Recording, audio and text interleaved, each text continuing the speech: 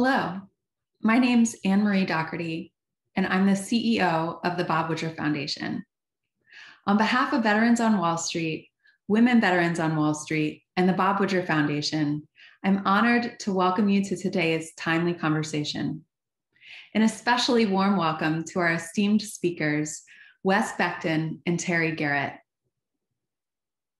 From the impact of COVID-19, which exposed the deadly consequences of structural health inequities, to the movement of racial justice that made global headlines last summer, we've seen more and more that people are having conversations they've never had before about race and racism.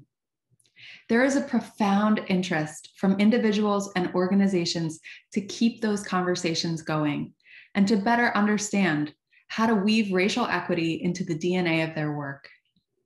Of special interest to the audience who's here today is how the veteran experience layers into that effort. As a leader of a foundation supporting veteran-serving nonprofits, we know the importance of addressing equity in our work. Collectively in 2020, our network served 42% women and 47% people of color. It's essential that we continue scaling up our capacity and measure and assess the equity outcomes of our programs.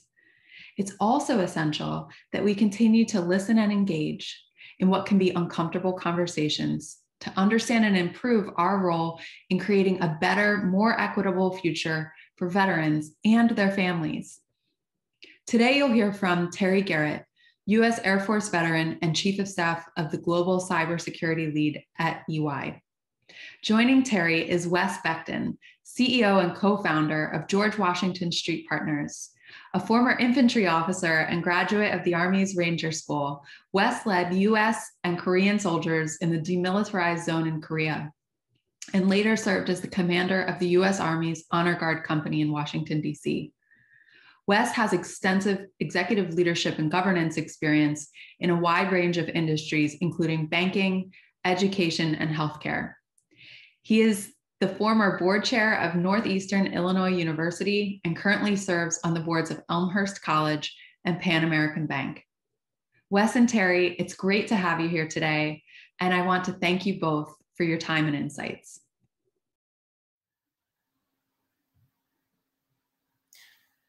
All right, so we're live. Thank you everybody for joining. I appreciate your patience. Wes, hopefully you can hear me and things are going well on your end as well. All right, wonderful. So thanks everybody to this fireside chat about uncomfortable conversations about race. And I guess Wes, just sort of, kick this off and, start this dialogue with you. Just one primary question. Where were you when you heard about George Floyd and how did you feel?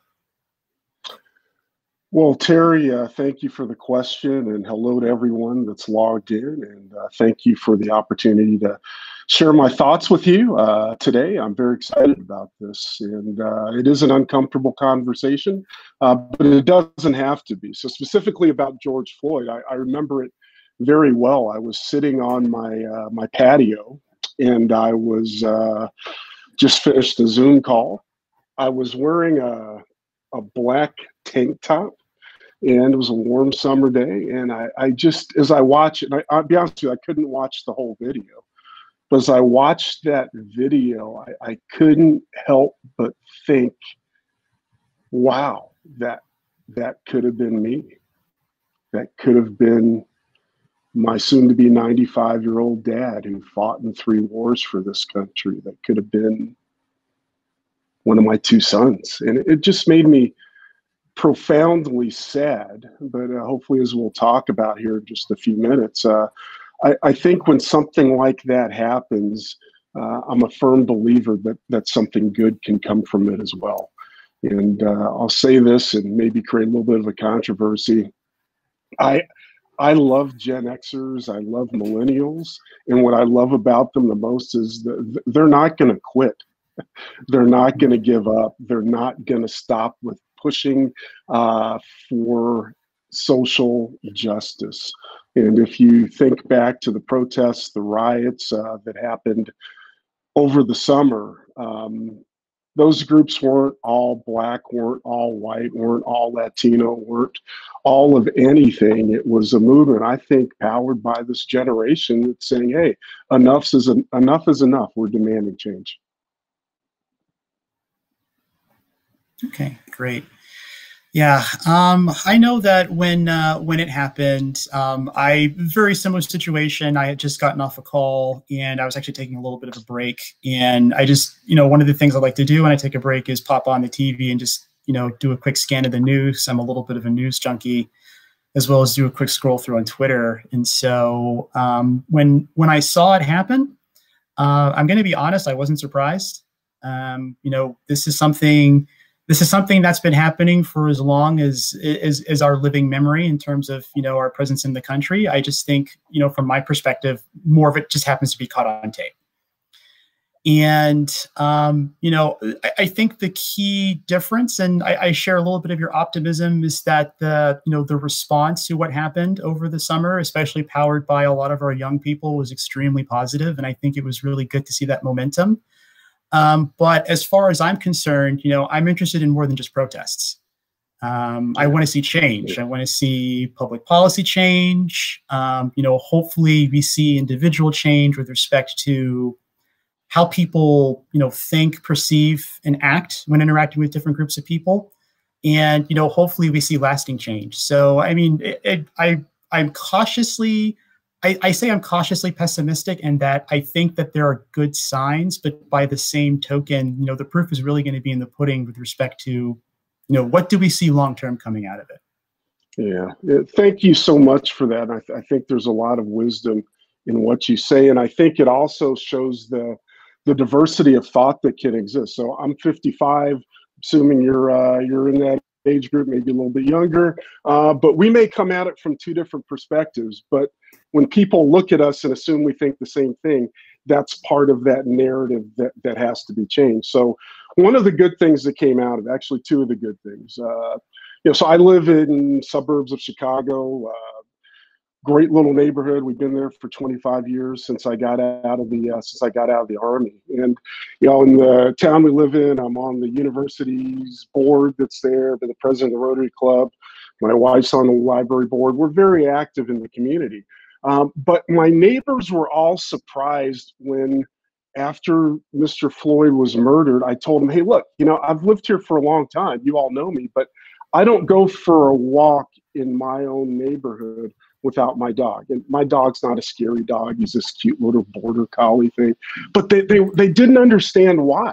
And so it gave me an opportunity to tell my story a little bit.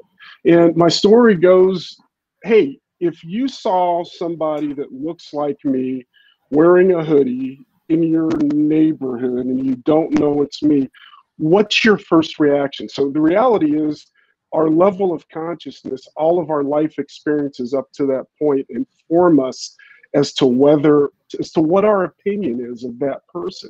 And if your life experiences have told you that, hey, somebody that looks like that is a threat, it's going to trigger something deep in your amygdala. It's that fight or flight response. And I can tell you, people are going to have one of a number of reactions. One, they may walk by me and say hi, walk by and hope I don't notice them. Maybe they'll walk on the other side of the street. Maybe they'll call the police. Or, as we saw a year ago yesterday in Georgia, maybe you get chased out of my neighborhood and somebody would take a shot at me.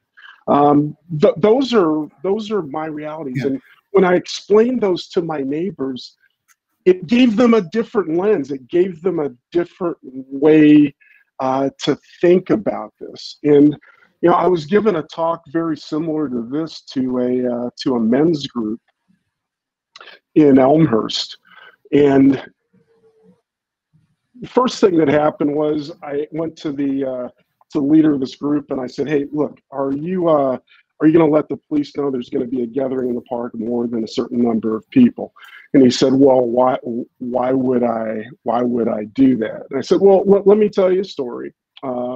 Because you're going to have a diverse group of people in our town. I said, when I moved to my town in 1995, I called the chief of police, the police department, and I said, hey, I'd just like you to know that I'm getting out of the military. I'm going to be moving to this address, and I just want to let you know that I'm Black and I live there. And when I told this guy that's running this men's group this, he was shocked, like, why would you do that? Again, maybe I don't need to do that, but at the time I felt like I did. And it opened his eyes. And what he did is he said, oh my gosh, I never would have considered doing that. But anyway, I'm giving this talk. And at the end of it, a guy stood up and said, hey, look, you know what? I agree with everything you're saying, but where I'm from, back in my hometown, people don't see it the same way. And I've got family members that think differently. I've got friends back home that think differently. And I don't want to lose those friendships. And I remember very clearly, I said, hey, you know, that's a great self-awareness. You picked up on that. Let me ask you a question. How important is this issue of diversity, equity, and inclusion to you? How important is it? Because at the end of the day, if it's not all that important, you're probably not going to say anything. But I want you to think back to that murder of George Floyd, the officer that put his knee on his neck. Remember, there were at least 3 other officers that were around that knew what was going on. But none of those 3 officers had the courage to stand up and intervene and say something. And I said, hey, if this issue back home with your friends and family isn't that important to you, really there's not a lot of difference between you and those 3 officers that stood by and watched Mr. Floyd get murdered. You know, one of the things that I tell all my clients is, look, if you're a leader, being a leader takes courage. It takes being willing to stand up and say something that might be popular, that might not be popular. You may have to deal with the consequences associated with that. So when I had finished this conversation, again, I think that lens that he had on started to change. And again, I think that there are some positive things that have come out of it. One more thing, then we can move on to the next question. So my dad is my hero. My dad, as I said, will be 95 years old this year. My dad fought in 3 wars, actually 4 if you count the Cold War, and 5 if you count the fact that he had COVID and beat it. But he fought in those wars, fought for our country. When he enlisted in the military at the end of World War II and fought in the Philippines, he fought in a segregated unit. When I give this talk to high school students, like, well, what does that mean? No, literally, if you were a Black person, you served in this unit. If you're a white person, you served in this unit. That was the law at the time. And in the Korean War, when he went over with the 3rd and the 9th Infantry Regiment, the 2nd Infantry Division, he fought in a segregated unit until President Truman desegregated the military with an executive order. And oh, by the way, that wasn't for social reasons. That's not why it was done. It was done because we were getting our butts kicked. We got kicked down to the Pusan perimeter and we needed to regroup, and the commanders in the field said, hey, look, you know what? We don't have the time to figure out whether Black soldiers go here or white soldiers go here. We're going to put them all together. And guess what they figured out? They figured out that they actually fought very well together, because as I'm sure was your experience, Terry, with a lot of the veterans on the call today, you know, when you're cold, tired, hungry, miserable, and just flat out afraid or maybe even homesick, and somebody offers to help you, you don't care what color they are or where they're from or how much money they have in the bank account. You're just grateful for that help. And I think that's one of the things that the military does so well. And so every time I get a chance to tell that story about the hard work that the military put into desegregating and the work that they put into making it as about as close to a meritocracy as we've seen in our country, I think the needle moves. And I think that people start to see things with different lenses. And, you know, back to this millennial generation, I think I can share this story. If my son's on this call, I apologize in advance. But, you know, my son works for a company, and, you know, when everything happened around around January 6th, he wrote a letter to the president of his group and said, hey, you know, we can do better than this. I'm not going to mention what company it is, really doesn't matter. But there's other companies that are making us look bad because we haven't taken a stance. And the first thing I said to him was, you know, you're a good writer. He went to Middlebury College, by the way, if there's any Middlebury grads on the call, but he is a great writer. The other thing I said is, you know, if they don't make you a partner today, your bedroom is still available, because I never would have said something like that to my boss, but he did. And I don't think he's alone. I think that's that age group that's going to push and push and push until they see change. And that's why I'm just so incredibly hopeful about our future. Even during some of the dark days, I'm still hopeful, because there are people pushing the envelope and saying that there's got to be some change in diversity, however you define that. Okay. Yeah, I think that's an excellent point, Wes. And I think, just as you were talking, there are two sort of important questions. You can take them in whatever order you want, but I really think they are important with respect to the themes that you mentioned. I think the first question that I have for you is, why is diversity and inclusion important? And this is just in reference to a comment that you made to the person you're talking to about, you know, hey, is it important to you? Because if it's not, you know, how you act and think accordingly will follow. If it is, how you act and think accordingly will follow, right? And then I think the second question, and I might take part in this as well, but with respect to your military service, like, how were conversations about race when you were wearing the uniform different than how you have conversations in race as a civilian? So, you know, either way you want to take those. Those are some great questions. And, you know, why is it important? So I think a great place to start is just with some quick definitions. So sometimes people hear DEI and it's like one thing, but actually it's three very distinct things. So diversity is all about differences. It's about, are you sitting in a room and does everybody look the same as you? Is everybody the same gender? Or if same skin color, same ethnicity? Or did you all go to the same schools? Is there any diversity of thought?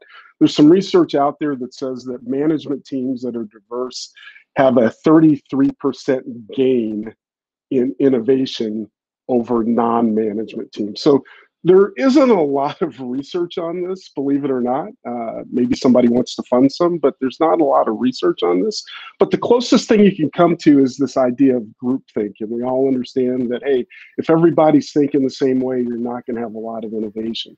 So equity, think the scales of justice. Think fairness. Is it fair? Is it just? Does everyone have equal access to the same resources? You really want to get angry sometime? Look at how schools in some states are funded by personal property taxes and the inequity associated with that. So inclusion is really different, because the reality is it is really easy to exclude, but it takes work to include. And so there's an author I love. Her name is I love her so much. Name of her book is called Mismatch. And what she does, she comes at it from a design engineering, Kat Holmes. She comes at it from a design engineering standpoint. And what she says is, hey, look, when the computer mouse was designed, if you were left-handed, you were excluded. Like, there weren't enough of you for us to design this mouse so that it could work. You know, if you're left-handed, you're going to have to learn how to use it with the right hand. So you were excluded if you're left-handed. And sometimes that resonates with people. But here's what really resonates with people to help them understand this idea of inclusion. Think back to that time when you were on the playground and everybody got picked to be on a team except for you. Or think back to that time that everybody was invited to a party except you. If you're a parent, everybody's kid was invited to a party except for you. That's that idea of feeling excluded. So that's easy. We do that every day. But man, to make people feel included, it takes work. Another one of my favorite authors, Isabel Wilkerson, who wrote a book called Caste, does a masterful job of explaining the caste system in India and relating that to the experience of Black Americans in the United States and relating that to the experience of Jews in Nazi Germany. But what she says is this idea of inclusion has some fear baked into it because people feel like that, hey, if this other group is allowed to do that, whatever that other group is, that means that I'm going to have to become less. So it becomes this fear-based thing where I have to hold on to my place on the rung of life, because if I let anybody else up there, by definition, it means I need to come down. And what she's saying is that's just not true. So why is diversity, equity, and inclusion important? Well, you're going to come up with more innovative ideas. This millennial workforce that I've been talking about, they want to make sure that you don't just have a value statement that says, hey, we're a diverse company and we value equity and we value inclusion. No, they want to get behind the scenes. They want to see, hey, how are you really doing that? What are you doing in your community? I want to see that. And guess what? Those are the companies they want to work for. And as you know, I'm sort of in that baby boomer, born in 65, sort of baby boomer, sort of a Gen Xer. But as that age group of boomers starts to age out, starts to retire, where are you going to get your workers? The studies are showing that, you know, hey, unless you get this diversity, equity, inclusion, and you live it, you're just not going to be able to find that high quality workforce that you need. And oh, by the way, if your company was founded in 1950 or before, and you're still recruiting the same way you did in 1950, and you're saying, I can't find good candidates, that drives me crazy, because you got to do something different. You can't just keep doing the same things. Go to different schools. Find different people. They're out there, and that's just a cop-out when people say that there are not enough qualified people of a certain race or a certain ethnicity or a certain gender. It's just not true. You're just not fishing in the right holes. The second question was, how does it differ in the military? Well, yeah, I could probably tell you a story. Unfortunately, we lost him back in 2012, but his name was Jerry Cashin. Jerry and I were platoon leaders together. Actually, he was a platoon leader. I became the XO of his company in the old guard. This is the late 80s. And Jerry and I became very, very close, really close friends. But here's the deal. Jerry was from Pulaski, Tennessee. If you know anything about history, Pulaski has a very famous resident, Nathan Bedford Forrest, who kind of founded a terrorist organization known as the Ku Klux Klan. So that was Jerry's lens. That was the experience Jerry had. I don't know if Jerry had ever seen anybody look like me until he joined the Army, but here he is, you know, eating in my home, us becoming great friends. That doesn't always happen in the civilian world because, you know, let's face it, we can be still very segregated in where we choose to live. We can be very segregated in where we choose to worship. We can be very segregated in other areas of our life. But when you create these situations like sports, like the military, where people work together and they realize, hey, we've got more in common than we do that separates us, it becomes just incredibly powerful.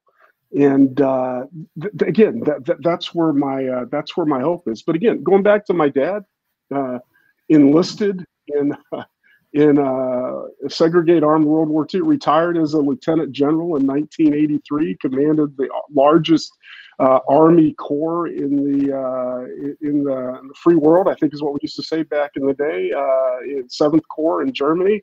And, you know, that tells me that things can change. But, you know, people come into the military with all kinds of different backgrounds. The military does a fantastic job of making it suck for everybody, and you have this common experience where you're just trying to get through it. Color doesn't become an issue. And I think that there's a lot that the civilian world can learn from the military in terms of how to structure this. But again, it takes hard work. It takes courage. It takes vulnerability. It takes leadership. Yeah, I mean, I think those are great points, and I would definitely agree, just, you know, given my experience in the military. And I think there's one key difference between the environments as well. And I think a lot of that is rooted in the shared experiences that we have, whether that's basic training or tough deployment or, the extreme, even combat. And I think that compared to when I was in the military versus, my experience as a civilian, I just frankly had more direct conversations. I think people were a little bit more willing to be vulnerable, I think in part because we had those shared experiences, and I think in part because they were just sort of open and curious, and they didn't let saying the right thing get in the way. They just kind of said it, and you kind of hashed things out, and you had a conversation, and you came to an understanding, you came to an agreement, and, both of us everybody moved forward as a unit to really do the mission really well. And I think that, in the civilian world, kind of keeping a little bit of that directness and that vulnerability and being willing to just engage in those tough conversations, and coming at it with the right spirit and the right heart, even if the exact right words don't come out, just being willing to do the work, from my perspective, moves the needle a long way. Which kind of leads me to go ahead. Yeah, I was just going to say, there's a fantastic book and course. It's actually called Crucial Conversations. I'm not sure if you've seen it or not. Have you seen it? Yes. Yeah, because you pretty much quoted it verbatim. But, one of the things that you get out of that course and that training is that keep judgment out of it, master your own story, understand the biases that you may be bringing into it, but stay curious. You can pretty much ask anything that you want to ask from a position of curiosity. But as soon as judgment and assumptions creeps in and you get away from the facts, that's where all the emotions live, and that's where conversations go sideways. So, what can happen sometimes, this happened with some of my clients, hey, I tried that back in 1987 and it didn't work out so well, so I'm not going to do it again. Like, okay, well, that is an approach. You can choose that. But what if you try it again, and if you see it going sideways, you just back out and then you come back in another time? A lot of my clients, when Mr. Floyd was murdered, they were wondering how to talk to their employees of color about diversity, equity, and inclusion. And just about all of them had some level of fear because they were afraid they were going to say something stupid or put their foot in their mouth. And what I told them is, here's the deal. If you've got an employee that's hurting and you don't address it, you're creating a void or a vacuum, and they're going to fill that void or vacuum with their own narrative of why you're not asking them how they're doing. And so then that void or vacuum is not going to be filled with stories that are favorable to you as a leader or to the organization. So it's 4 words. How are you doing? And then shut up. Don't say anything. Just shut up and listen. Not listening to respond, but just listen. And if the person's not ready to speak, if the person's not ready to say something, that's not on you anymore. But at least they know that when you're ready, the door is open. But not saying anything, that's a recipe. It's a recipe for disaster. Okay. So that actually kind of leads me over to my next question then. I'm a little bit action oriented, and I think you've been dropping gems as you've been going along with respect to, things that people can do, judgment free, be vulnerable, be curious. But I guess what else, maybe some, maybe top 3 or 4 things that you think individuals can do to foster more of these kinds of conversations and come to a better place of understanding where then we can actually do some action and see some public policy change? Yeah, I think that's a great question. I get that a lot. And when I'm giving this talk to college students, what I typically tell them to do is, when I go into this is way back in 2020 when you could do this, but when you go into the cafeteria and you get one group of people sitting in one group and another group of people sitting in another group, then maybe you have a football team where there's a little integration, but people are sitting in their own cliques. Like, that's the same way it was in the 70s when I was in elementary school.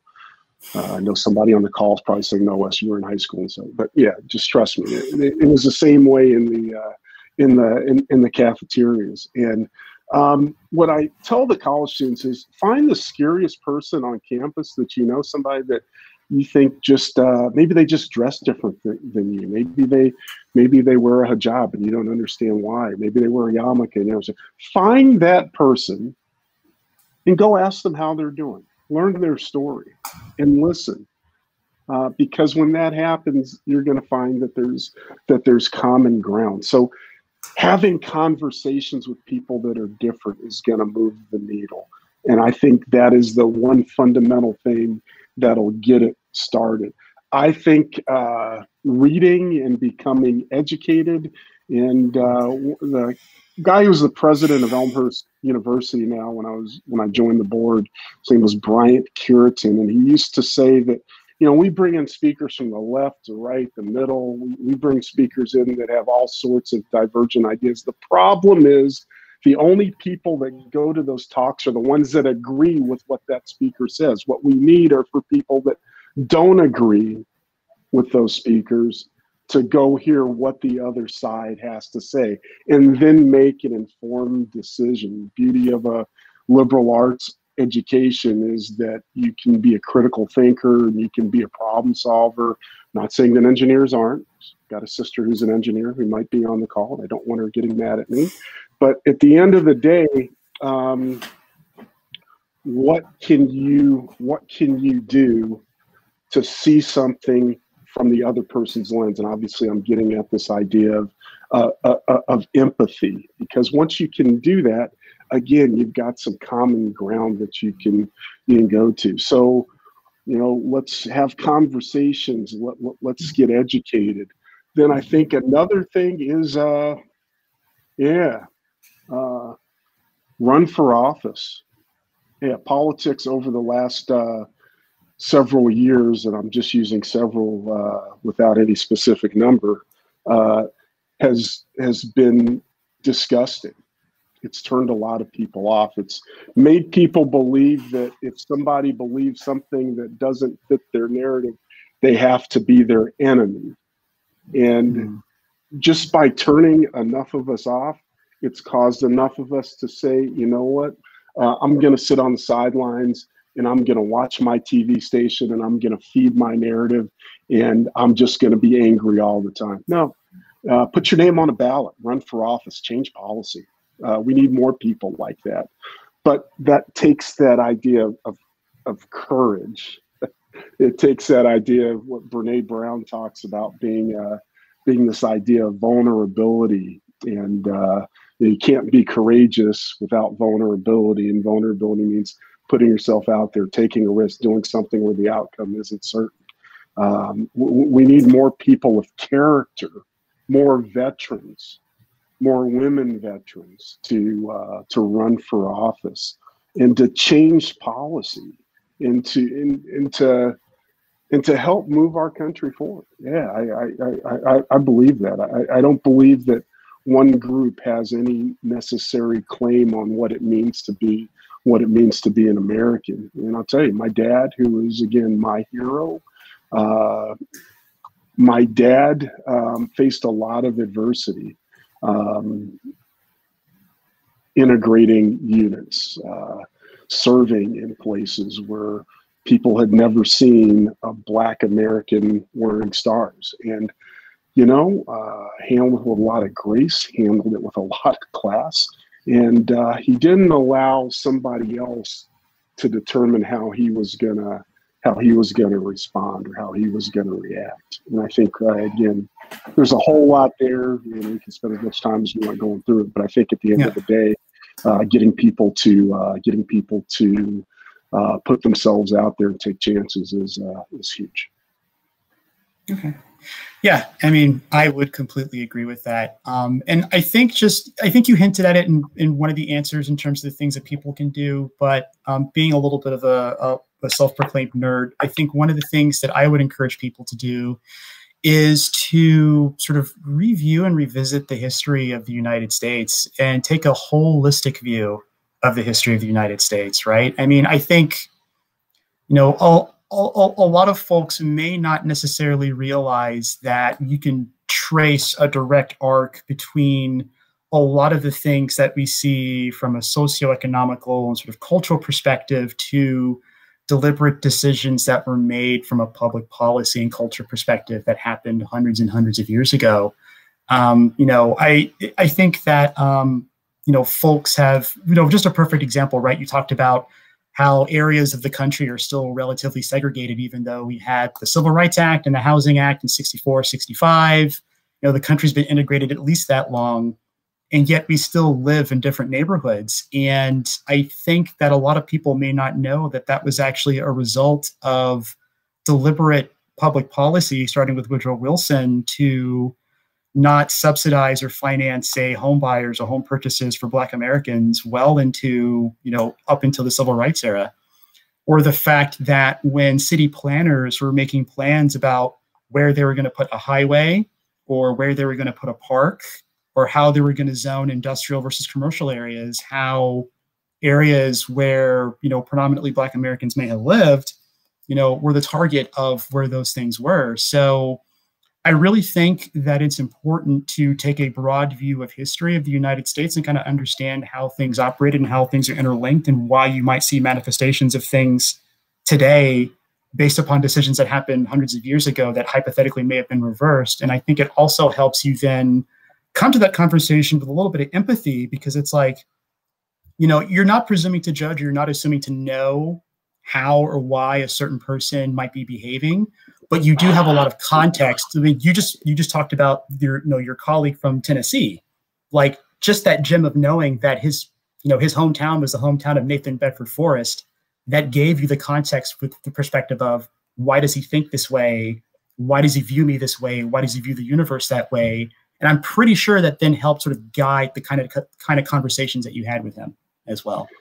Oh, Terry, that is such a great point about understanding history, because the history that many of us learned in our textbooks in school is not necessarily inaccurate, but it's also not complete. So there's a story I do in a lot of my lectures. It's fairly current. And, you know, you brought up Woodrow Wilson, who, you know, everybody thinks Princeton, Woodrow Wilson. Well, no, he actually created some of the most racist policies that our country has known, including, with a stroke of the pen, again, segregated the federal workforce back in, I believe it was 1914, maybe off by a year.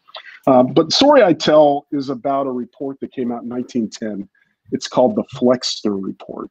And a guy named Abraham Flexner was commissioned by the American Medical Association to go around the country and look at quality in medical schools. Because at the time, medicine wasn't necessarily a profession, meaning there were a lot of for-profit medical schools. Not there's anything wrong with that, but there weren't any admission requirements. If you had money, boom, you can go become a doctor. Medicine also wasn't evidence-based. There were a lot of the term quacks out there that were trying things that were not based on evidence. They were just thought, hey, it's a good idea, let's do it. And, you know, again, if you want to get creative, go back and look at where the split between MDs and doctors of osteopathy started. It goes back to this Flexner Report in 1910.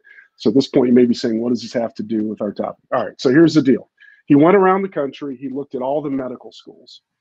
And when he looked at all the medical schools, came back with a recommendation, gave people X number of years, 2 or 3 years, to get in compliance, or else they'd lose their accreditation.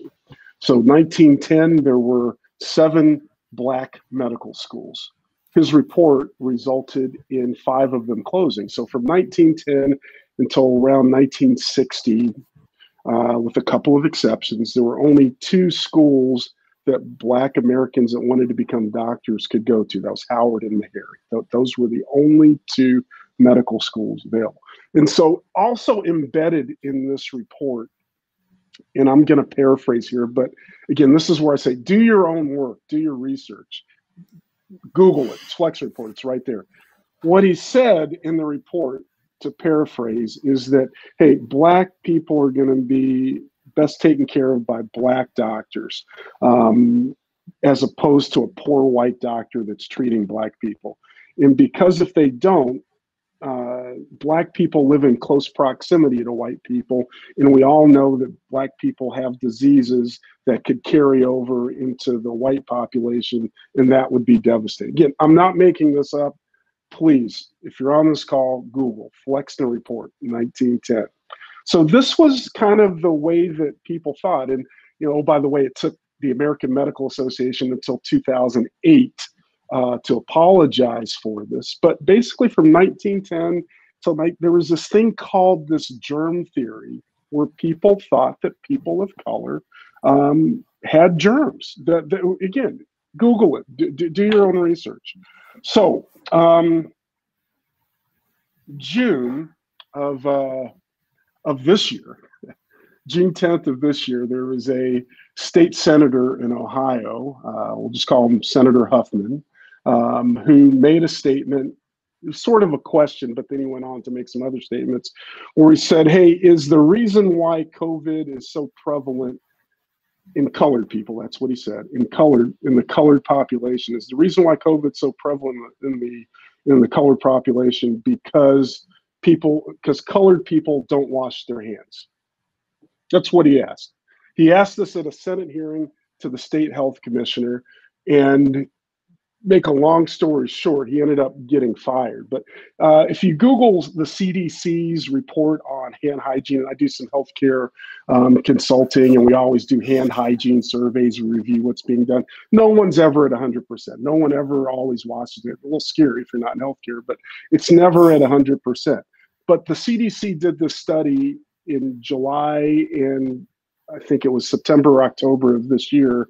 It was recently published where they said, hey, look, here is what we're showing in terms of people washing their hands before they prepare food, after they prepare food, before they go to the bathroom, after they go to the bathroom. And what they found is that the group that was least likely to wash their hands were 18 to 24-year-old white males. That's what the research says. Again, Google it. So back to Senator Huffman. Do you know what Senator Huffman's full-time job is? State senator, part-time. You know what his full-time job is? He's an emergency room, past tense, they fired him. He was an emergency room physician. Emergency room physician. So when people talk about this idea of systemic racism, I'm gonna draw some conclusions here that aren't solid, but I'm just for the purpose of what we're talking about. First of all, could that affect his lens that he has? Could that affect the care that he provides to a person of color? Could it? Could he be looking at that person thinking that person's diseased? The second question that comes up is, wow, could he have been trained this way or trained by physicians that actually were taught that when they were in medical school? And again, the irony is Abraham Flexner was all about evidence-based medicine, but the evidence doesn't support it. So here's again the question. Does systemic racism exist? Yeah, I think it does. But so even something as simple as, hey, we want to improve quality in medicine, it can have some unintended consequences that affect people that are not in the majority. And that's where we've got the opportunity to go back and educate ourselves.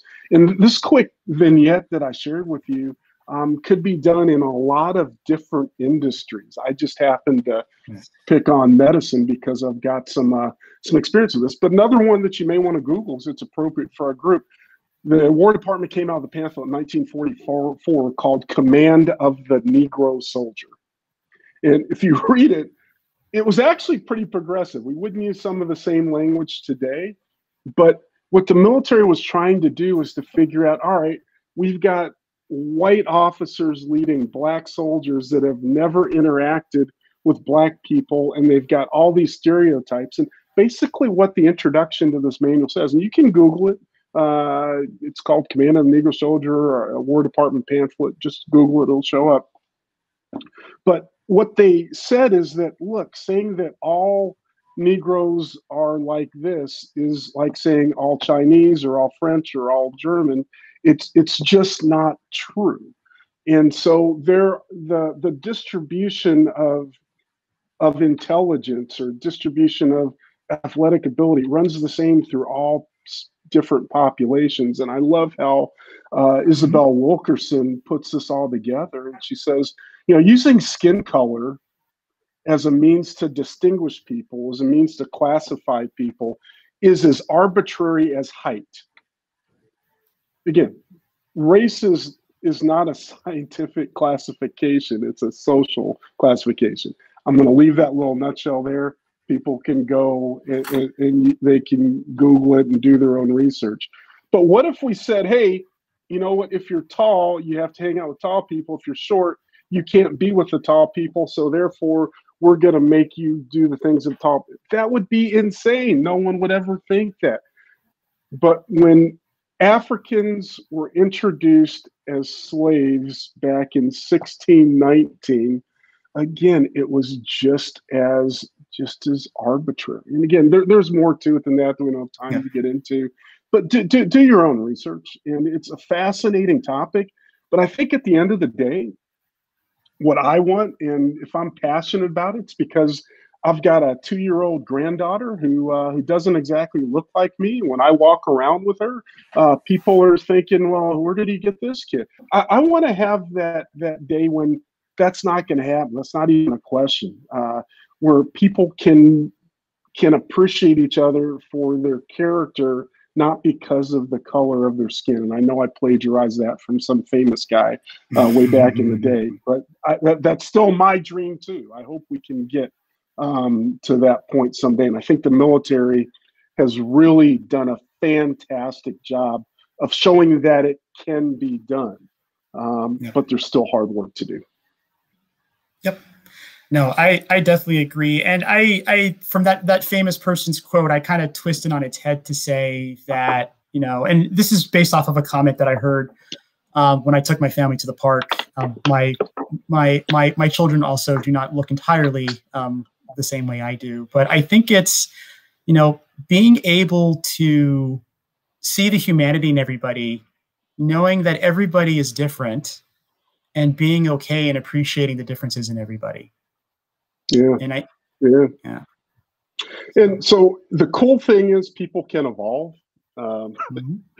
People can meet people and get to know people that are different than them, however you define different, and realize that, you know what, you don't have to hate that person or that group of people. And again, I think that, let's be honest, there's a lot of people that profit by keeping us divided, by segmenting it. There may have even been a politician recently that figured that was his path to winning an election, by slicing and dicing and dividing us. But you know what? We're better than that. My mother, who we lost 2 years ago, my mother was probably the smartest woman that I've ever met. My mother said, you know what? This will end. Racism will end when we're invaded by Martians. I'm like, what? Probably like 10 at the time. No, because we always have to have somebody to hate. And so if Martians invade us, then all humans will get together and we'll all hate Martians. But we got to have an enemy. And that's the wisdom of Louise Thornton Becton, my mom. Yeah. Okay. Well, Wes, it looks like we've got maybe about 60 seconds left or so. Okay. And I wanted to thank you for your time and your thoughts. It's definitely appreciated. And, you know, it was an honor to have the Veterans on Wall Street invite me to help moderate this discussion. I guess just in the last 60 seconds, do you have any parting thoughts for the audience? Well, I echo your sentiment too. So the Veterans on Wall Street, the Bob Woodruff Foundation, the Women on Wall Street, Women Veterans on Wall Street, Women on Wall Street. This is, I don't know exactly how many people we've got on the call, but I'm willing to bet there's some people that have different backgrounds, different lenses, and maybe something that I said doesn't fit your narrative. That's great. Reach out to me, call me, get my contact information, because then we can have a conversation. And I don't profess to know everything. I don't profess to have all the answers. But you know what? If we can all become great listeners, I think there's a chance this needle's going to move even more. Because again, what we all want is a fair chance to be the best possible version of ourselves every day without any limitations based on what we look like. So that's my closing comments. And Terry, it's been a real treat getting to know you, and I hope we can stay in touch. No Air Force jokes. Yeah, definitely. Same. No Army jokes. All right. So thanks everybody for joining. We appreciate your time. I guess I'll turn it over to our tech wizards to see you guys out.